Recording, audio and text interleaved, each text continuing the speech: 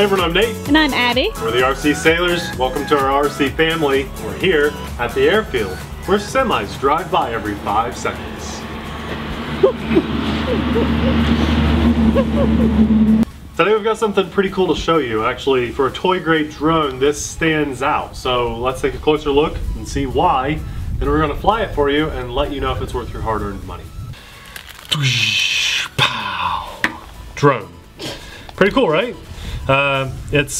You should probably do that again because I was filming the box when you did most of that. So show them again. Pow. Believe it or not, it makes those sound effects. See? Pow. Okay, so yeah, making sound effects. Yeah, I like that. It twists. I think you could, like, you know, put that in your jacket pocket or something. Yeah. And then ready to fly it. It just kind of twists out and locks in place. Just like a pretty standard quadcopter. That's one of the unique things about it. Here's the little flight battery, by the way. It just kind of pops in place in the bottom. Snaps in place. Pop. Quality control. Whoops, I turned it on. Lights look good. Yeah.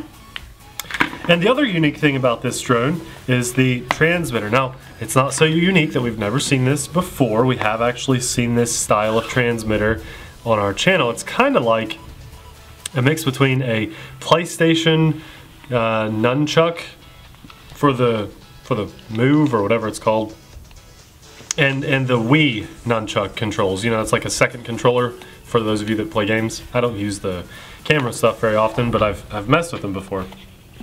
And the best thing about this, and it's not going to apply to a lot of you guys watching, but believe it or not, when I have featured this style of transmitter with a drone on our channel before, almost every time I get someone eventually come along and say, myself or a friend of mine that only has one hand can now fly drones because of this style of transmitter. So I think that is amazing. I know that they're not marketing for that audience or anything, but to know that someone can now enjoy the hobby, all aspects of the hobby, with this really well-designed controller that you can fly the whole drone with that one controller, I think that's amazing. So if nothing else, as long as this flies, huge credit to Helifar for being able to do that. I like that a lot. So we'll talk about flying with this. It's not as controllable as flying with two hands and, you know, your regular transmitter, and to some maybe not as fun, but you know, this now fits in this pocket while the drone fits in this pocket. Twist it closed. You forgot the sound effect. And it fits in that pocket. So let's take a look at the other few things that come with this, and we'll fly it and have some fun. So there's your little charger. It's a USB charge cable, and it just plugs right into the battery. This is probably my least favorite connector type for any type of battery, but it does work. It eventually just wears out a bit faster than the other style. And in here we have 4 spare props, a little Phillips screwdriver, which, what was that? Why did they? I think that's what holds the props on. Yeah, a little screw. And here's the nicest thing in this bag, a second battery. Yeah, it comes with 2 batteries. So we get the one in the drone. When you take it out the first time, there's like a plastic seal protecting it so the contacts don't touch, and then another battery. I'll be honest, I only charged 1 for the video today, but I love the fact that it comes with 2. So, you know, if there's something about this drone that looks appealing to you, right on. You know, that's awesome, because when you're in this price point and you're flying this style of drone, you're really just flying what do you think looks cool. And as long as the functionality is there, you know, that's really cool too. Oh, I should mention, this is pretty cool. It's a Wi-Fi FPV drone, so you can actually fly this from your phone and get the Wi-Fi feed too. So we have a camera right there. Neat. Let's fly it. Let's take off. Everything's paired up well. You just click the left joystick and give it some throttle. And now the controls, like flying forward, left, back, and right, are all done by tilting that joystick that you're holding. Oh, wow. Yeah, so let me just walk out there and show you what I'm doing. Okay.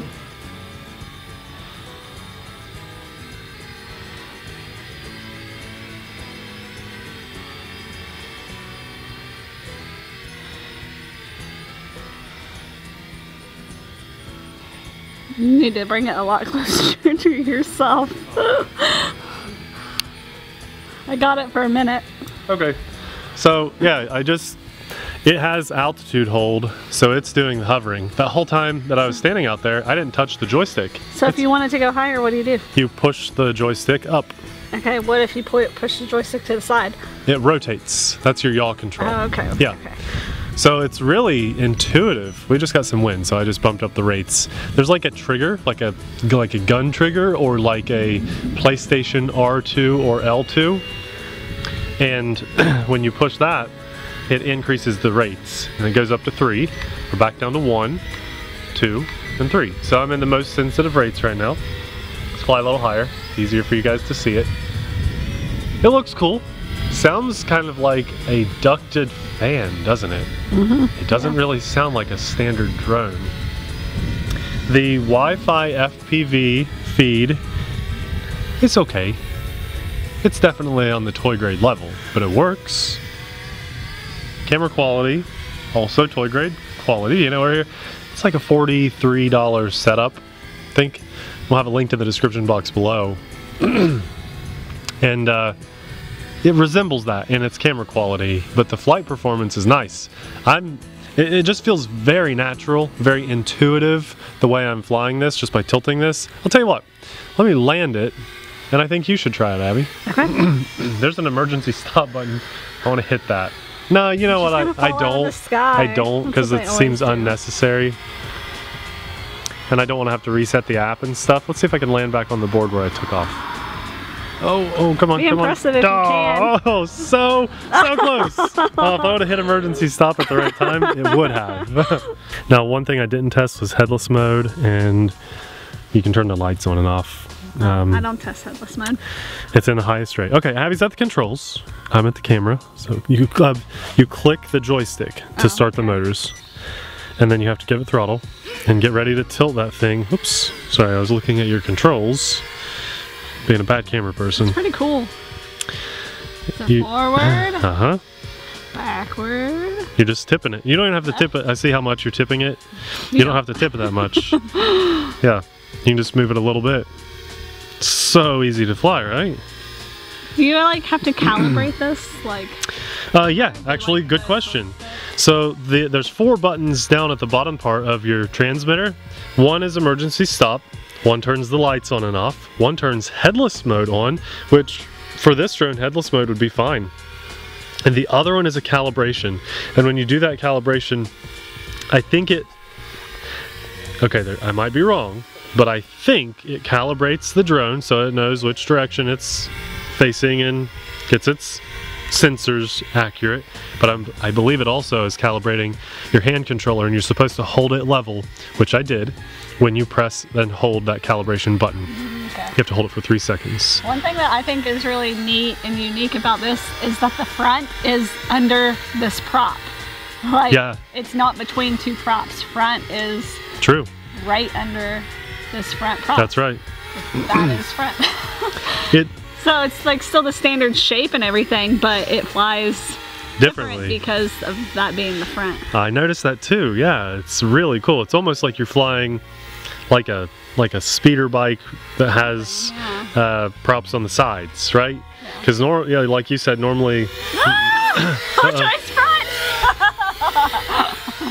I got it. Too much yaw? I was trying to do cyclones. I want to try headless mode. I think you should hit it. Cyclones. It is a little more difficult to keep track of what's front and what's not. Yeah. You want to try the headless mode? No. No? Not at all. Let me test it out. But I just got to fly! Okay. I think you should, since you just lost your orientation. Oh my gosh, this dog just scared the crap. Nathan. Yeah. He's up to me and nudged my butt. I thought someone was like touching my butt. The dog. Where's he at? He's right here. Oh my gosh. Move, Abby, move. There's Coda. He's such a pretty dog. He's so bad. You should show everyone your shirt too. The wind picks up. What else? You got it. There, she's saving it. The Oh, it almost went. Okay. I think that's officially the first time you've lost, or anyone between the two of us has lost a drone under the car. Well, the battery started dying and the wind picked up, so like I didn't have as much control. And Coda came up and nudged me on the butt with his nose and like really creeped me out. And, Coda, what are you doing? Scaring people. What are you doing? If this were crazy expensive, I'd say don't buy it, but you know, it's under $50. It transforms. Has these cool little, that was the drone by the way, has these cool extra prop guards. It flew for about 5 minutes or so, but you get the second battery. And so, you know, if you only had the one battery, again, that would be another reason for me to say, but you have two batteries, so. Yeah, there's definitely some unique things about this drone that make it stand out. I like it, and flying it with this was just very cool, very like relaxing. You know, you didn't have to have both hands up and, you know, kind of, I don't know, you get in that stance. And I've been in that stance for the last 6 years, so it's kind of nice just to be like, okay, I can keep one hand warm in my pocket and just kind of stand here, and that's how you're flying the drone. That is really, right there, that's how you're flying the drone. Really cool. If nothing else, pick this up just for the experience, because, you know, to travel, like you can just put it in a couple pockets. That's just, I like it. Yeah, 2 thumbs up. If you guys are interested yourself, we'll have it linked in the description box below. We'll do our best to remember to try and pin it to the top comment to make it easy for you guys to find. I like this. Yep.